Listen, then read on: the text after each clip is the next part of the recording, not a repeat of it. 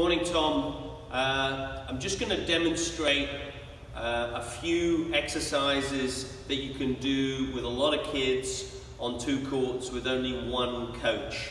My assistant Ben is filming for me, and we're going to do them in short breaks. So I'll do the first one, then we'll take a break, and we'll do the next one. All right? So the first exercise, very simple. You've got all of the children have a racket and a ball. Balls should be warm or use single dots, or even if necessary use a Squash 57 ball. First exercise, they simply have to progress around the court keeping the ball under control. So I'm going to do 1 lap of the court.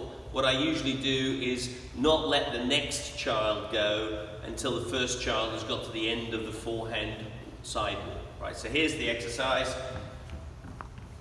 And you're just emphasizing that they've got to stay sideways on and just loft the ball up. And once the first child gets to here, the next child can go. Tell them that there's no passing, that they have to stay in order. But it actually takes quite a lot of ball control skill to do this exercise.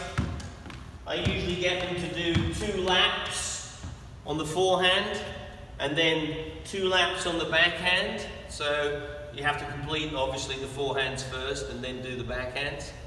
And then if they've got the skill, you can have them do the same thing on the volley. Okay, so that's exercise number 1, and we'll cut there.